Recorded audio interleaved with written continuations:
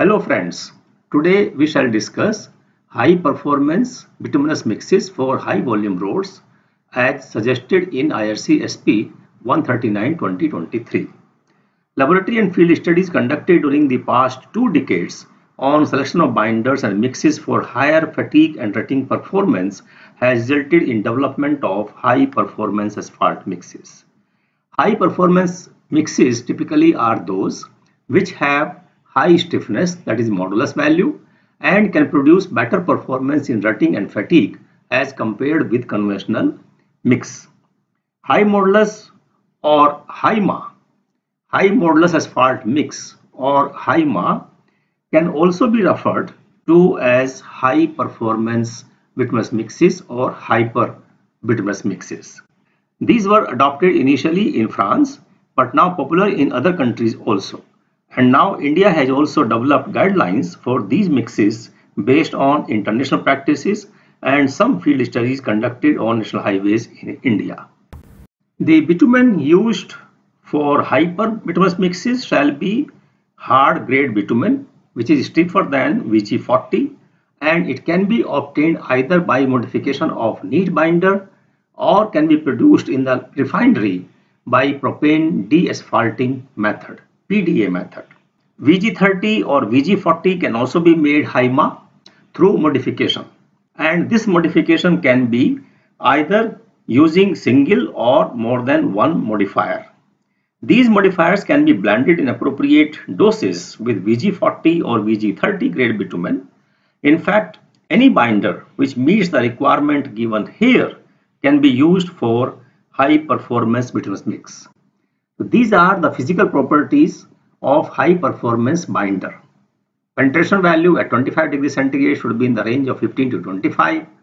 Softening point 55 to 71 degrees centigrade. Dynamic viscosity at 60 degrees centigrade should be more than 550 pascal second.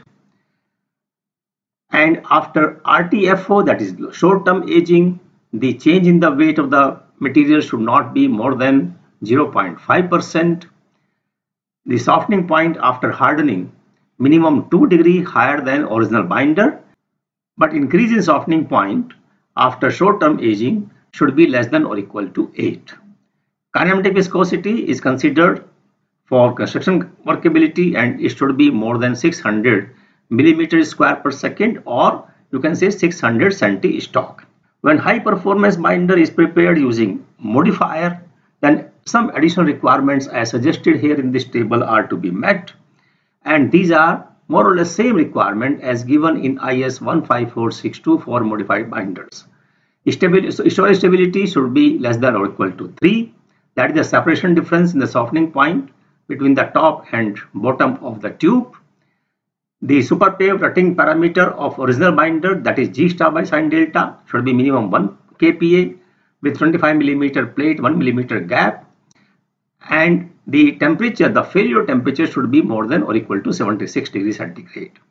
And similarly, after RTFO, this failure temperature should be more than or equal to 76 degrees centigrade.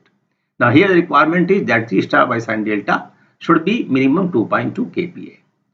MSCR, multiple stress creep recovery test, should also be conducted, and the rutting parameter, which is basically non-recoverable creep compliance JNR at 3.2 kilopascal, should be less than or equal to 0.25.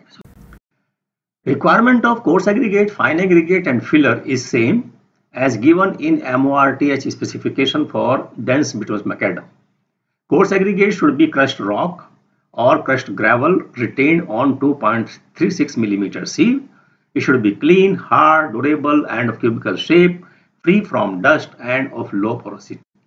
And the physical requirement which are suggested for aggregate, coarse aggregate, is like this: that cleanliness is judged by grain size distribution, passing 75 microns should be less than 5%, then particle shape, strength, durability, water absorption, stripping and water sensitivity. All these requirements must be satisfied by coarse aggregate as in case of DBM. Fine aggregate and filler will also be judged as we generally do for DBM, that this should be crushed or naturally occurring mineral materials passing 2.36 millimeter and retained on 75 mm sieve. Sand equivalent value should be 50 or more. PI of fraction passing 0.425 mm should be less than 4. No natural sand in the binder course, not more than 50% sand in the base course. That is the requirement in DBM, and same requirement should be met in high performance mix also. Filler can be of rock dust or lime or cement, meeting the sieve size analysis as given here. It should pass 600 micron 100%, passing 300 micron 95 to 100%, passing 75 micron should be 85 to 100. When coarse aggregate, fine aggregate and filler are mixed together, the final grading for high performance mix should meet one of these requirements. Now this grading HiPER 1 is specified for a thickness of 50 to 75 mm, and this is the grading for 50 mm thickness.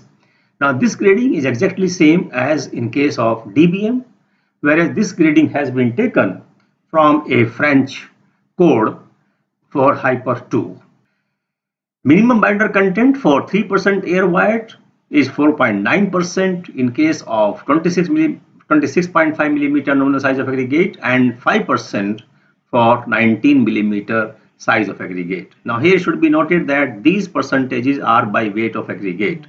Generally we specify these percentages by weight of mix, but here in this table these are by weight of aggregate, and therefore when we say 5% by weight of aggregate, it will be around 4.75 by weight of the mix, and this will be around 4.67% by weight of the mix. Mix design procedure is same as for any other bituminous layer, that is Marshall method of mix design is to be used as given in MS2. Here design parameters are slightly different from those given in MORTH for DBM or BC mixes. In general, HiPER mixes should be designed as bitumen rich mix, and bitumen content is selected corresponding to 3% air wires. Other parameters like stability at 60 degrees centigrade should be 15 kN minimum, VMA 13%, VFB is 70 to 80% because it is bitumen rich layer, and therefore this range has been slightly increased, and Marshall flow value is 1.5 to 3 mm.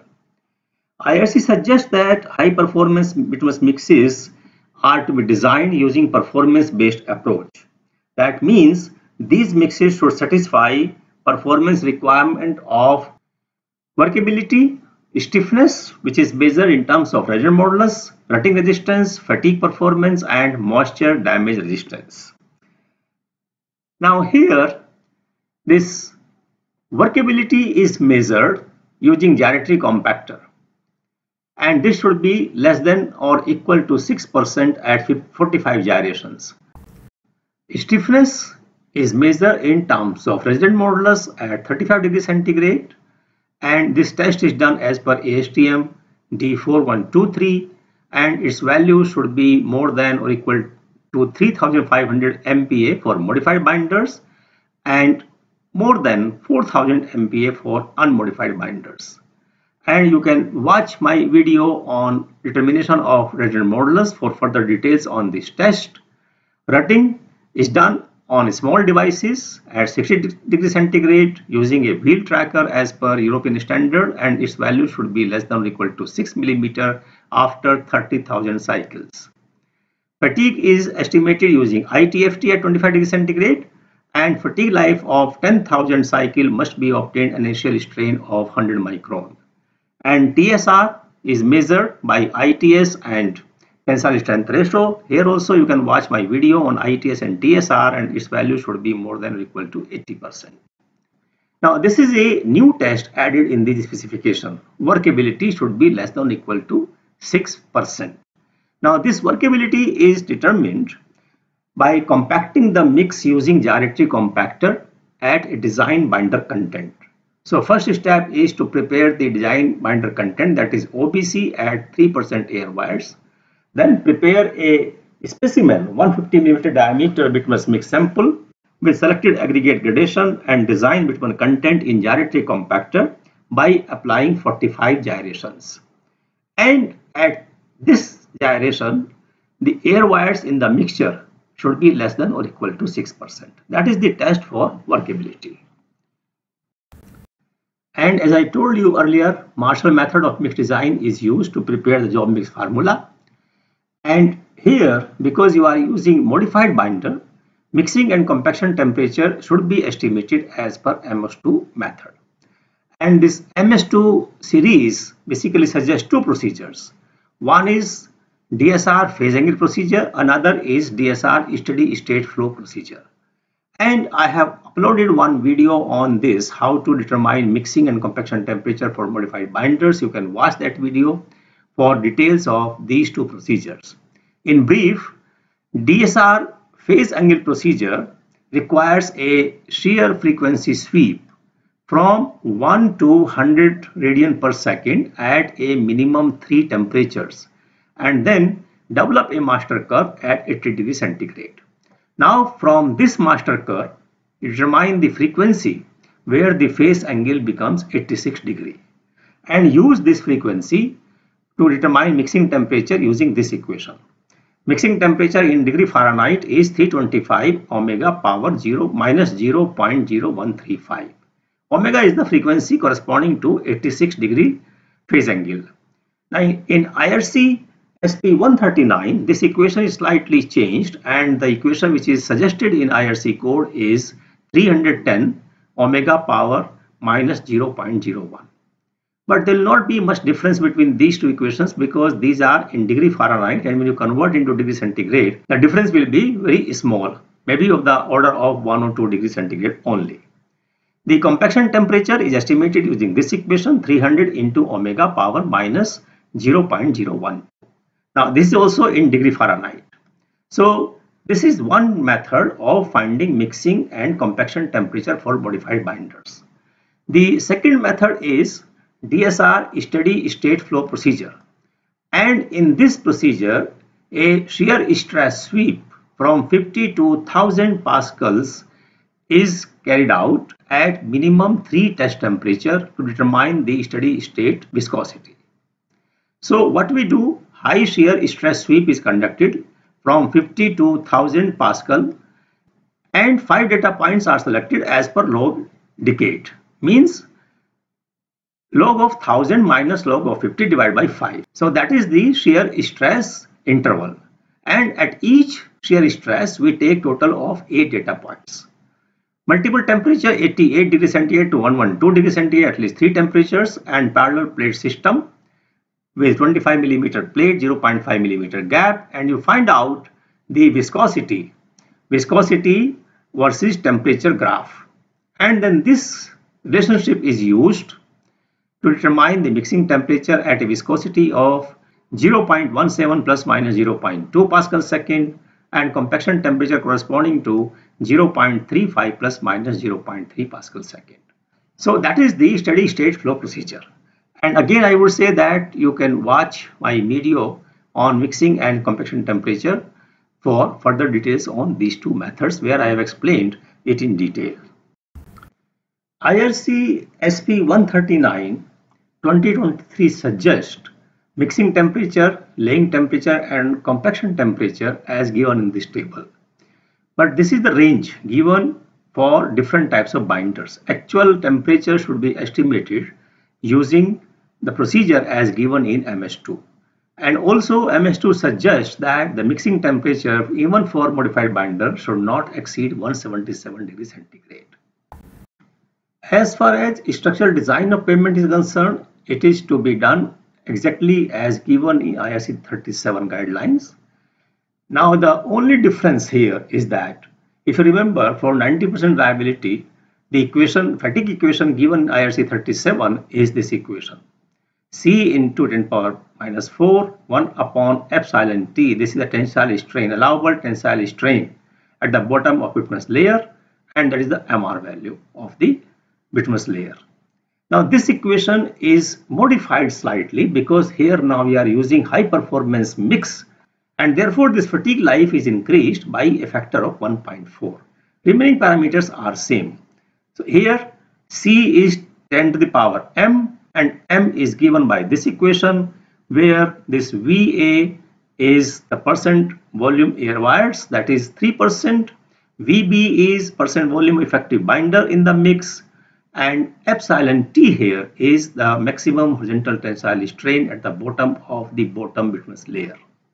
And the value of MR, as I told you, it is taken 4000 MPa for unmodified binder and 3500 for modified binder.